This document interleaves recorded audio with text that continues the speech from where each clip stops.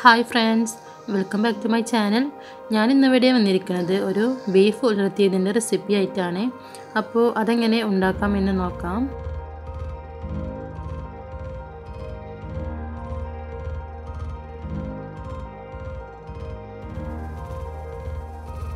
അതിനു വേണ്ടിയിട്ട് അതൊരു കുക്കർ എടുക്കാം. ഇതിലേക്ക് കഴുകി വൃത്തിയാക്കി വെച്ച ബീഫ് ചേർത്ത് കൊടുക്കാം.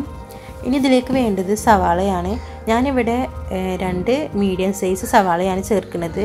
വലിയ സവാളയാണെന്നുണ്ടെങ്കിൽ ഒന്ന് ചേർത്താൽ മതി. ഇപ്പോൾ ഞാൻ ഇതിലേക്ക് അരിഞ്ഞു വെച്ചിരിക്കുന്ന സവാള ചേർത്ത് കൊടുത്തിട്ടുണ്ട്.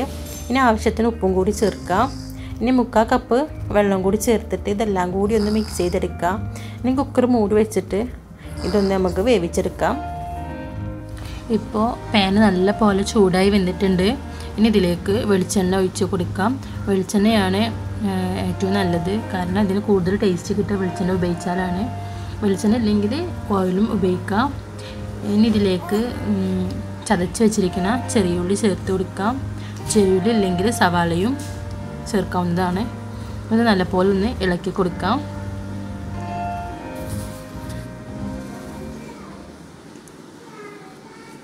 ഇത് ജസ്റ്റ് ഒന്ന് വാടി വരുമ്പോൾ ഇതിലേക്ക് നമുക്ക് ചതച്ച് വെച്ചിരിക്കണം. ഇനി ഇതിലേക്ക് ചേർക്കേണ്ടത് ഇഞ്ചി വെളുത്തുള്ളി പേസ്റ്റാണ്.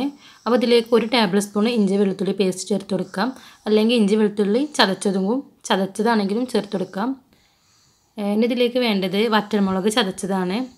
ഞാനിവിടെ ഒരു 3-4 ടേബിൾ സ്പൂൺ വറ്റൽമുളക് ചതച്ചത് ചേർത്ത് കൊടുക്കുന്നുണ്ട്. നമ്മുടെ എരിവിനനുസരിച്ച് നമുക്കിത് മാറ്റം വരുത്താം. അപ്പോൾ ഇത് നല്ലപോലെ ഒന്ന് ഇനി ഇളക്കി കൊടുക്കാം. ഇനി ഇതിലേക്ക് ചേർക്കേണ്ടത് കറിവേപ്പിലയാണ്. കറിവേപ്പില നല്ലപോലെ ചേർക്കുക. കറിവേപ്പില ചേർത്താൽ നല്ല ടേസ്റ്റ് കൂടും. അപ്പോൾ ഇനി ഇതിലേക്ക് കറിവേപ്പില ചേർത്ത് കൊടുക്കാം. എന്നിട്ട് ഇത് നല്ലപോലെ ഒന്ന് ഇളക്കി കൊടുക്കാം.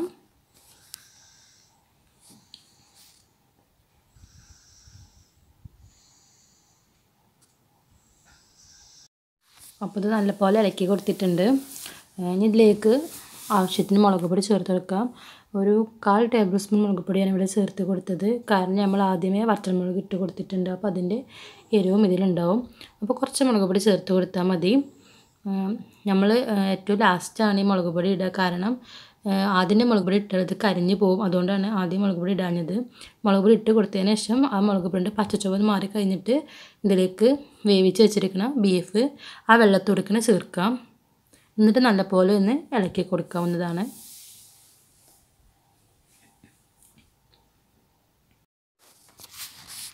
അപ്പം ഇത് ഹൈ ഫ്ലെയിമിലോ മീഡിയം ഫ്ലെയിമിലോ ഇട്ടിട്ട് ഈ വെള്ളം വറ്റിച്ചെടുത്താൽ മതി. കാരണം ഇത് ഓൾറെഡി വെന്ത ബീഫാണ്. ഇനി ഇതിലേക്ക് 1/4 ടേബിൾ സ്പൂണ് പെരുംജീരകപ്പൊടിയും കുറച്ച് കറിവേപ്പിലയും കൂടി ചേർത്തിട്ട് നല്ലപോലെ ഇളക്കി കൊടുക്കുക. ഈ വെള്ളം വറ്റിക്കഴിഞ്ഞാൽ ബീഫ് റെഡിയാവും. നമ്മൾ ബീഫ് ഉലർത്തിയതാണ് ഉണ്ടാക്കുന്നത്. നമുക്ക് ഏത് സ്റ്റേജിലാണ് ഇത് ഓഫ് ചെയ്തെടുക്കാം. നമുക്ക് എങ്ങനത്തെ ഏത് പരുവത്തിലാണ് വേണ്ടത് അപ്പോൾ തന്നെ ഓഫ് ചെയ്ത് കഴിക്കാം. അപ്പം ഞാൻ ഇപ്പോൾ സ്റ്റൗവ് ഓഫ് ചെയ്ത് കൊടുക്കുകയാണ്. ഫ്ലെയിം ഓഫ് ചെയ്ത് കൊടുക്കുകയാണ്. അപ്പോൾ നമ്മൾ ബീഫ് റെഡി ആയിട്ടുണ്ട്. അപ്പം ഇതിന് വെള്ളം വറ്റി വന്നിട്ടുണ്ട്. ഇതിലെല്ലാ വെള്ളവും വറ്റി കഴിഞ്ഞിട്ടുണ്ട്. അപ്പോൾ ഞാനിവിടെ ഓഫ് ചെയ്ത് കൊടുക്കുകയാണ്. അപ്പോൾ നമ്മുടെ ബീഫ് ഉലർത്തിയത് റെഡി ആയിട്ടുണ്ട്. അപ്പോൾ എല്ലാവരും ട്രൈ ചെയ്ത് നോക്കാം കേട്ടോ. അപ്പോൾ എല്ലാവരും ഈ റെസിപ്പി ഒന്ന് ട്രൈ ചെയ്ത് നോക്കുക. എന്നിട്ട് ഇതിൻ്റെ ഫീഡ്ബാക്ക് അറിയിക്കുക.